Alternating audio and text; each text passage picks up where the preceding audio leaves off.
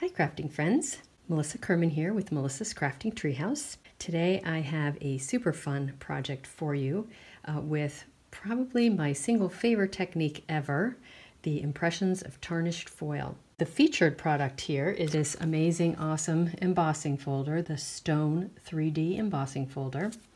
This embossing folder is part of the Power of Hope bundle and is available as a free item during Sale-A-Bration. Watch to the end of this video to learn more details about how you can get this free bundle. So what we're going to start with for this technique is a piece of copper foil. Now you can use any foil paper for this technique, but I especially like the copper and the gold and the silver, and most of the projects that I've shared with this technique use one of these three. So the foils are a non-porous surface and they will pick up the oils in your fingers. So I like to use a Post-it note or a piece of cardstock or something to hold down my paper when I do my very first step. So I'm going to start with my jet black StazOn. You can also use a black archival ink. Now we don't sell that at Stampin' Up! Anymore, but if you have it on hand, it's also an alternative. Now the jet black StazOn is particularly suitable for non-porous surfaces, and it's a really dark, rich black, so I especially love it for that, and it's my preferred black ink given the choice.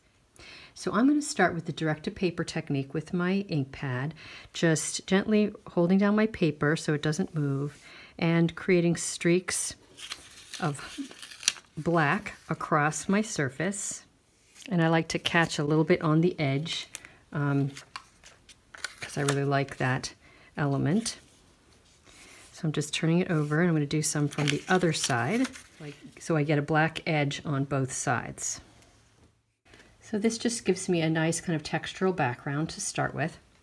Now this will stay a little bit wet on the surface for a little while, so you can either set it aside to dry and just come back to your project later, or you can use your heat tool on the low setting to give it a quick little drying.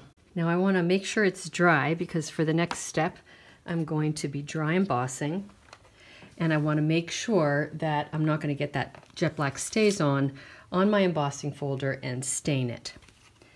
So I'm just going to take my foil paper, my foil sheet, place it into my embossing folder. Now I do want to pay attention to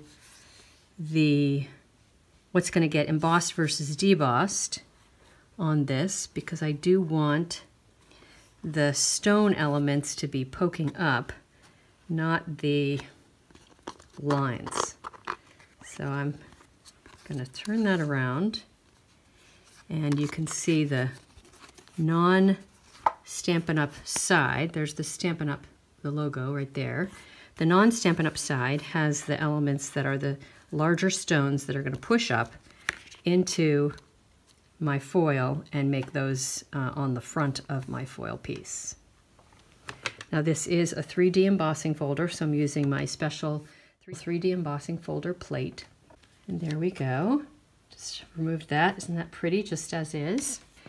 Now next I'm going to use my Versamark ink, which is a clear sticky ink, and selectively run it over this surface, just a little bit here and there, not in any particular way, but just kind of random spots here and there. And now I'm going to take some silver embossing powder and just put my piece of foil into the embossing powder. Now it's only going to stick where that Versamark was, and sometimes I'll end up with lines or shapes that I don't love, so I'll just kind of rough those up a little bit with my finger.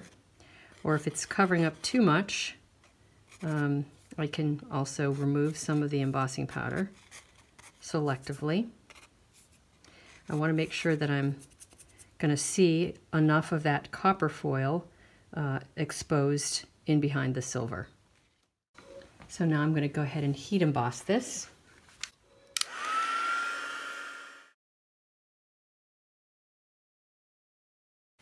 Now I have found that the copper foil is a little bit more sensitive to sort of curling up than some of the other foils, so you don't want to overheat it. You just want to make sure the whole thing is melted. All the powder, of course, is melted on the surface, which it looks like it is. All right, moving right along, I'm going to use my Versamark again, and I'm going to again randomly place some Versamark in select spots here and there. So I'm covering up a little bit more of my copper and doing a little bit more over the top of the silver, just to kind of break up the larger parts of silver on there. And then I'm going to take my foil and put it into my gold embossing powder. So now I've essentially added some gold patches over my silver and intermixed with the copper. And again, I'm going to look at it and decide if I want to rub off any elements that may be looking too linear to me. But I'm actually liking the way that's looking. So now I'm going to go ahead and heat it to melt the gold embossing powder.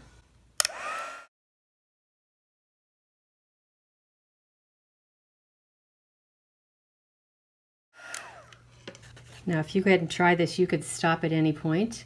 That looks really pretty just the way it is. But I like to add what I think is sort of a signature element to this technique, the tarnish, if you will. So to do that, I'm going to bring in my jet black StazOn again. And I'm going to selectively apply some of that here and abouts just to create some contrast and to give it that sort of tarnish, dirty look. Now I'm going to do some on the edges, and I really love to do black on the edges to frame the piece. And now I've got one more step that I haven't done on other tarnished foil projects because I didn't have this product before, but on this one I think it looks really pretty. So next I'm bringing in the Saddle Brown StazOn, which is a new product in the catalog. Now this is in the mini catalog, so I don't know that it's going to carry over to the big catalog, but we can just hope. So it has a just a lovely brownish, golden brownish kind of element to it. So super pretty with a stone look like this. So this saddle brown is really nice for lightening up the spots that seem a little too black to me. As you can see, I just did right there. So I'm pretty much done with this focal piece. So I'm going to start with some quick assembly of this card. Now this is a really simple layout. So I'm going to start by just attaching it to a black backing. And then I'm going to put dimensionals on the back side of this. My black Stampin' Dimensionals are perfect for this. Now next I'm going to dry emboss one of my layers with my subtle embossing folder. And I'm using soft suede. And now the rest is just simple assembly.